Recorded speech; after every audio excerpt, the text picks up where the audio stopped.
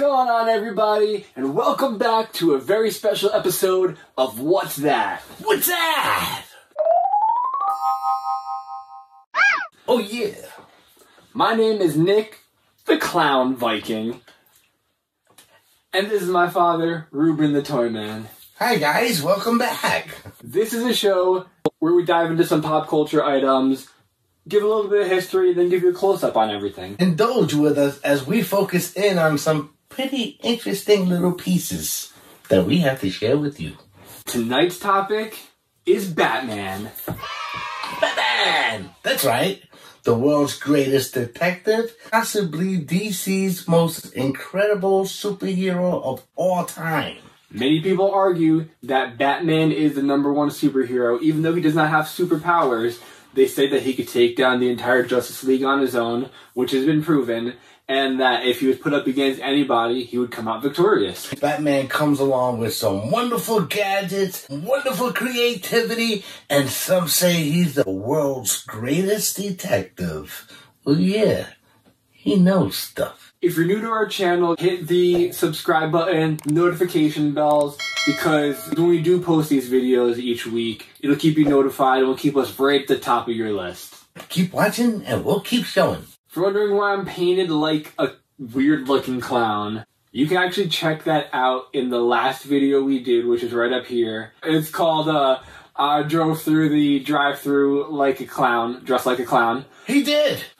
Because I did lose a challenge, and if you want to see the whole thing and the experience and what their reactions were like, it's all right there for you. Oh, that was epic. Check it out. You guys will like it. Tonight, I'm Team Joker, and we've got Team Batman over here. I got a cape.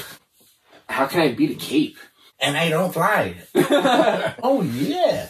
That's right. We got stuff to share. We've got a lot of great items for you tonight, all Batman related, proving why Batman could quite possibly be the #1 superhero of all time. It's going to be a pleasure to dive into this subject. Oh, yeah. Come on. It's a Batman show. Batman, you want to kick us off?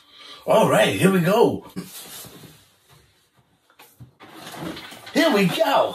Oh, nice. Okay. This is a 2015 Toy Biz icon DC Legends Batman. I found the Batmans. This is pretty cool. It's got some really nice detail, some really buff muscles. It's actually one of the most prominent utility belts that I've ever seen because it looks more like an actual worker utility belt than Batman utility belt. Like, let's say, Armed Forces kind of utility belt? Yeah. It's an excellent rendition of Batman. It shows strength. It shows high quality detail. Toy Biz puts out a very nice piece, and we were fortunate enough to not only acquire one, but unbox it and display it. So this is one of the different variations of the Batsuit, because typically you have the all black, but you do see right hanging up on the wall, we do have different copies of the blue and gray with a little bit of black. That one has the black and yellow symbol on the chest, so there are many variations of the suit itself. Yes, Batman has evolved over time, being introduced in the 1940s and even having 1940s TV series going on at the time. Black and white, wonderful little shows. Its evolution over time and its popularity has only grown as time has progressed. And if you do want to learn more about the classic TV episode, you can actually check that episode out up here as well, because we did an episode called Top 6 Classic TV Items. And that one did feature a little bit of a signed something from the classic TV episode. Oh, so you yeah. want to see that one too if you're a Bat fan. Oh, yeah. You won't be disappointed. One of the many features I like about this suit is the cape. Because the cape is not only a cape, it's a weapon, it's defense. It's the all-time greatest accessory. Yes. Depending on the particular Batman suit, sometimes the cape could be bulletproof. Sometimes it could be razor sharp. Sometimes it could be parachutable. Exactly. He can glide, everything with it. It's all creativity and how you use it. all the tool. And that's the gadgets that Batman brings. A whole new dimension in fighting crime. And you mentioned strength before, and you just mentioned fighting crime. One of the many features of Batman is his martial arts. He was trained by Alfred. He was trained by Ra's al Ghul. Trained by a lot of the best. He has one of the most unmatched martial arts skills. Absolutely. He is trained in MMA, and I think he'd do pretty well in the UFC. And that's why he's able to go toe-to-toe with Bane. Of course, he's always the underdog, but somehow he manages to chalk up a victory. As strong and agile as he is, he also knows that it's brain over bronze. That's so right. He has contingency plans, different ways to take somebody down, and he always has a backup plan ready to go. Yeah. He takes the physical approach, he takes the mental approach, and then he takes the psychological approach, which is beyond mentality. Here we go. What's Batman without the Batcave? Oh yeah, what a nice piece. The Batcave.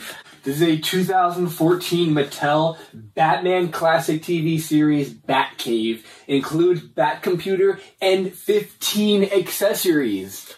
It's pretty interesting. Who doesn't love accessories? Especially that when they're Batman related. And Batcave related. Especially in the classic TV episodes, the cartoons, you would see him go to the Batcave, he would go to the Batcomputer, and he'd have all these different technologies programmed into it. That Batcomputer can literally do anything, like you can put anything into it and it can solve it for you. This is part of a series of pieces put out in 2015. And this particular piece is very meticulous in the details that it has. It has the head from when Batman has to open up the sliding doors for him and Robin to go down the bat poles. It's there. There's a walkie-talkie. There's shark repellent. There's the Bat-Toozy. Or the Bazooka. I'm sorry, we're the Bat-Toozy. That's right. We got the Bat-Toozy right there. Right. Oh, and you also have the Bat Phone. And the Bat Phone, the red phone for Commissioner Gordon. Yeah. It's a beautiful piece. And then even has back here a little bit of artwork of the Batcomputer with the Bat Radar and a couple of other things. Actually, in the back it says, keep off atomic pile, super high voltage. It's incredible graphics on it. It's a fabulous piece. I'm really happy you picked this one. Keep in mind, Batman came out in the 20s, and they had all of these technologies in the comics and the early TV shows of things that the Batcomputer can do that normal computers weren't even thought of able to do at the time. Batman and the Batman comics were really ahead of their time. And the gadgets that they introduced, even the Batmobile, always had some features on it that were unusual and state-of-the-art. What was one of your favorite things about the Batcave? My favorite part about the Batcave was the Batcave. But it had a giant diamond. And that giant diamond was the power source to all the electronics. And the Batmobile was atomic powered, got charged up with that diamond. So, the diamond! As a matter of fact, if you look here, the diamond would be elevated right above this. Oh, wow, okay. It's got shark repellent spray. It's got the different sprays here. When he was fighting the shark, Robin had to come down with the shark repellent spray, but he had it up there in the helicopter. When they were in the Batboat in the movie, Robin would be shooting these electronic magnetic pulses at the submarine that the Penguin and the bad guys were in. Yeah. And so he was shooting it with electromagnetic pulses. And that was an EMP gun? That's exactly what that is. Wow. An EMP gun! Wow. Ahead of their time. That's right. 60s. To the bat poles. With the push of a Shakespeare bust button, Bruce and Dick are transported into the vast Batcave and transformed into Batman and Robin. Housing the Batcomputer, the Batmobile, and a host of gadgets, the dynamic duo solves crimes and is always alert for trouble in Gotham City. Now it's time for Batman and Robin to teach the villains that crime doesn't pay. We're gonna get you. Okay, so here we go. We're up to the next piece. So far, it's been fabulous. We really love this subject matter. Here we go. Ooh, we got a big box over here. Whew, that one was kind of heavy. Ooh, does that say utility belt? You know, guys, I am a collector of belts. I have championship belts galore, and who wouldn't want Batman's utility belt? And here it is, live and in living color. Wow, we had mentioned about the utility belt in the past couple of items. I didn't think we're actually going to have one here in the midst of our present. Here's the special part about introducing this piece is we're going to let it breathe. That's right, we're unboxing tonight. Unboxing! Yay! Ready? Yeah. Let's do it.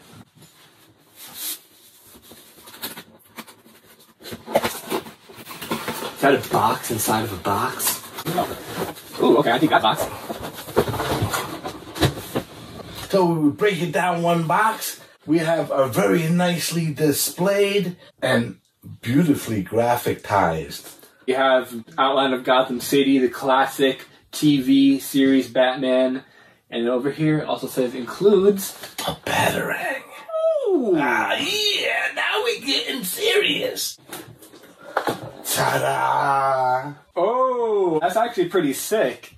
It's magic right before your very eyes. Criminals beware. When the occasion calls for handcuffs or even chicken noodle soup, the undeniably uber fashionable utility belt is fully stocked and ready to go.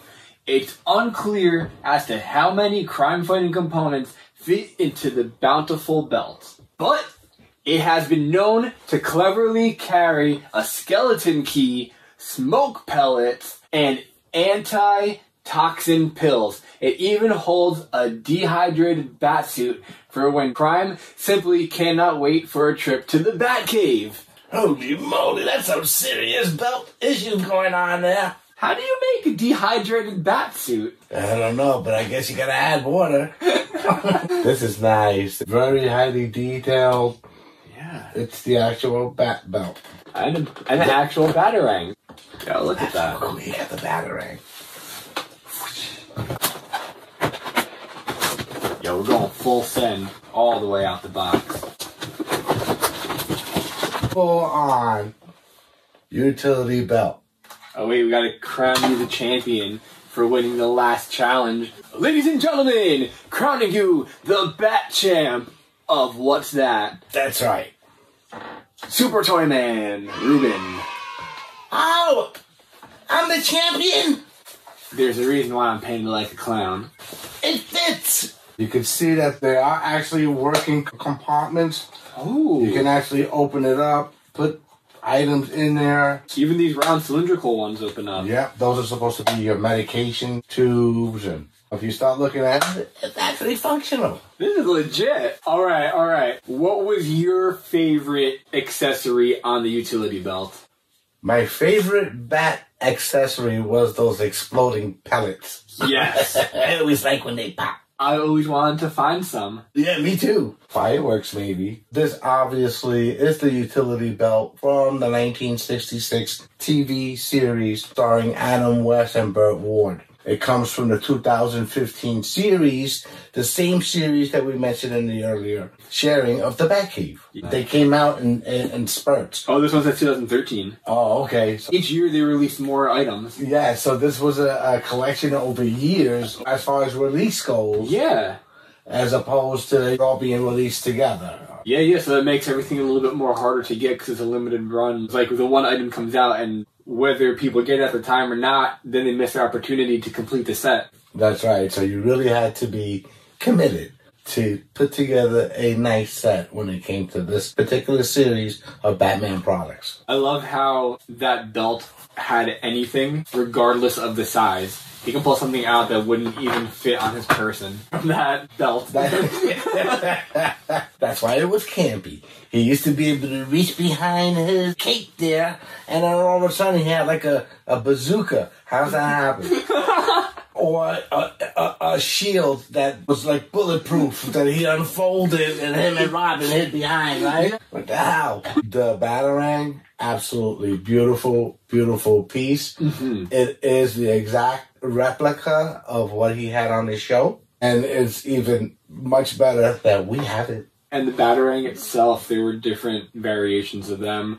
There were just regular Batarangs that he would throw that were like knives, but then there were remote control ones and just all different kinds of technology. He would have rope tied to this end and he would throw it up and then climb the walls. Depending on his specific situation, that string was either there or not there magically. He knew. That's what made him Batman. Quite a weapon. So I think I'll bring some friends to help me out with this next item. Oh, wow. Okay. Once again, we dip back into the classic TV series, but this time it's because it features Batgirl and Robin, in addition to Batman. These are the 6-inch figures that came out with that same Mattel toy series. The question is, what year did these come out? Let's make a guess. I would say 2014. I'm going to say 2015, because I don't think I've seen that year yet. Okay.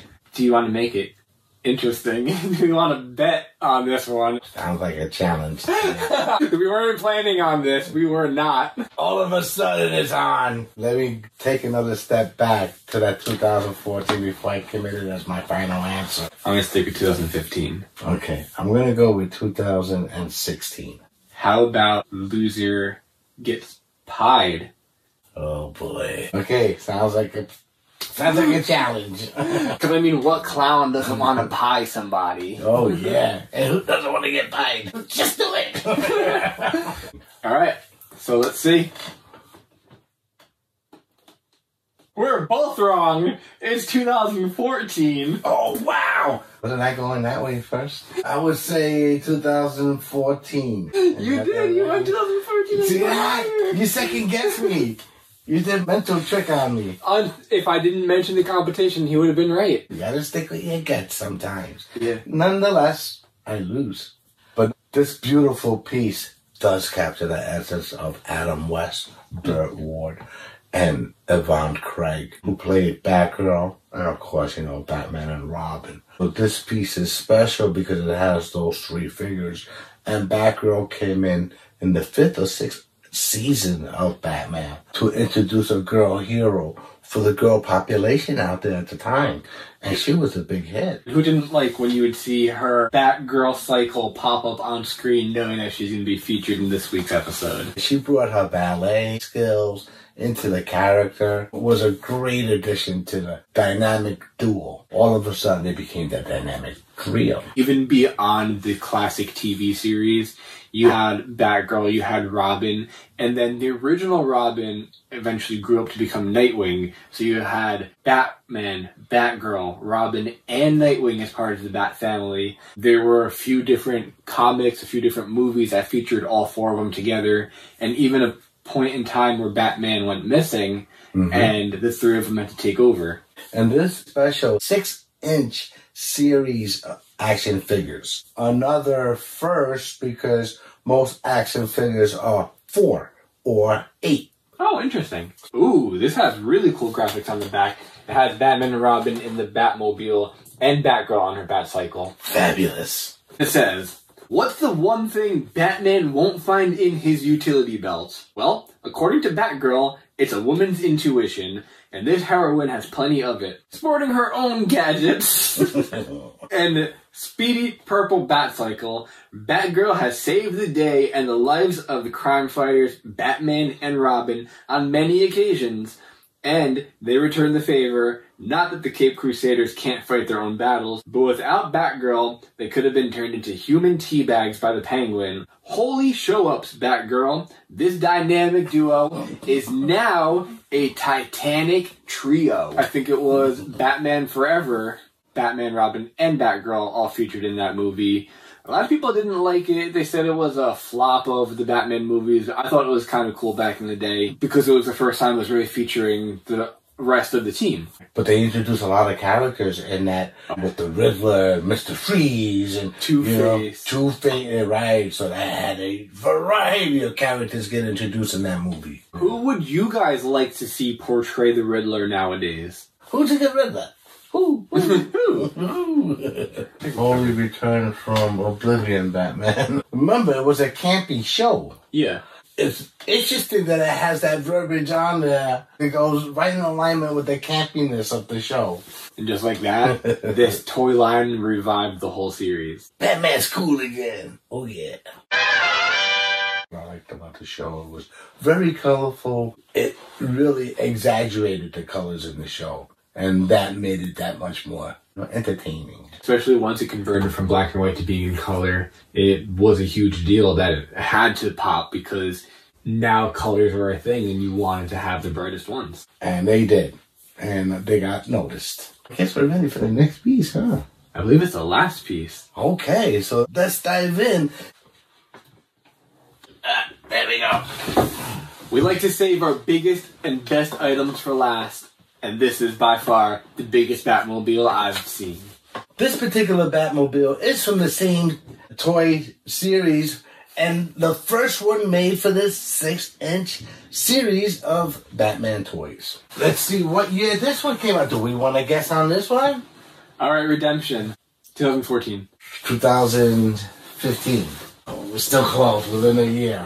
2013. Oh. So once again, we're still both off. I said 2015? Yeah. I lost again. He won. Now I get 2 pies. One for each eye. All right, so settled. He's getting pied tonight. It was my fate. It's a really nice plastic Batmobile put out by Mattel. It's a very nice piece, and something special about this piece. And the only way to share that with you is to actually reveal it. So let's go ahead and unbox this. So let's go ahead and bring them back out.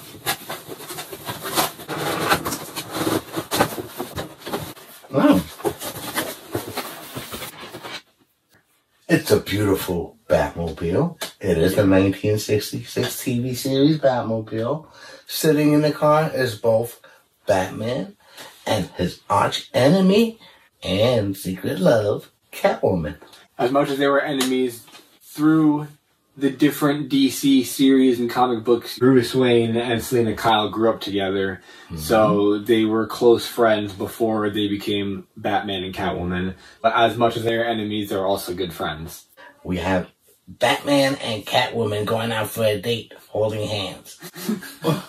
The thing that makes this one extra special is Julie Newmar, the Catwoman of Catwomen, signed this particular piece for us. Everything on this is fully plastic, even down to the wheels. And if it was metal, that would be heavy. It is a limited edition series of these Batman TV series pieces. This particular Batmobile has the Batphone added characters of Batman and Catwoman. Ooh, they're actually seatbelted in, which is pretty cool. Yeah, safety first. Oh, that's legit. So there aren't a bunch of other accessories on this Batmobile like there are in different models. That's right. But it's cool that they do capture the Batphone in that, because that is an essential to the Batmobile. Yeah. They do have outlines for the hood and the trunk, but neither of them do open, nor do the doors open. So it is very limited in capacity as far as what it can do. But it is very cool that it does house the 6-inch figures. Back in the day, certain cars wouldn't always fit figures, so it's nice that the entire line is compatible together. There's also a couple of extra added features here. So on the one side, you do make the Batmobile when you put them together. On the one card, you have Batman and Robin on the back side. Very nice. And the other card? Oh, Batman and Catwoman. Interesting. Doesn't get any better than that. 3 different Catwomen. Back in the 60s were Julie Newmar, Lee Merriweather, Eartha Kitt. Lee Merriweather was fortunate enough to get in the movie because Julie Newmar was busy on a production off the main island. And so Lee Merriweather did the movie. Eartha Kitt came in and did the TV series for a season until Julie Newmar can come back and reclaim her throne as top Catwoman of the Batman TV series. Huh. Who knew? Who was the top Catwoman of all time? She's my favorite. Holy smokes! What you're about to see right now is Filming of the Punishment, the episode about whether Batman is truly DC's top superhero of all time, where we did have a little bit of a bet, which resulted in the loser getting pied. And here we are, and I like to re-emphasize, losers get licks. And I got a lot of licks of today.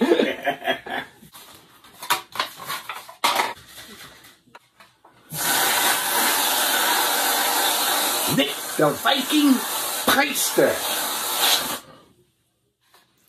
I think that makes an adequate looking pie. That's basically the rest of the whipped cream that was there. Oh, man. Here we go. Time to cash in. You ready? Yeah. Okay.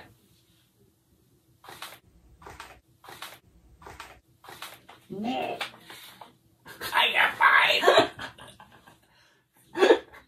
Look at that.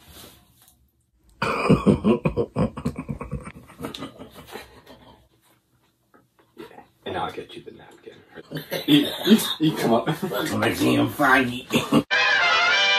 We went through our entire classic TV series line of toys for the Batman collection. We actually did unknowingly, and they're fabulous pieces. So whether you're a Batman fan or you're a fan of another character of DC, let us know who you think tops Batman and would take the rank as the top DC character of all time. Yes, Batman is an excellent role model, a serious detective, and a creative character with no superpowers, but still is talked about today. This episode right here is the last episode we did. This is a video that YouTube thinks is best for you. And in the middle is the subscription button, so do make sure you hit that for us. We'll catch you same bat time, same bat channel, same bat place. We'll be there. Will you? Come on. We'll catch you next time.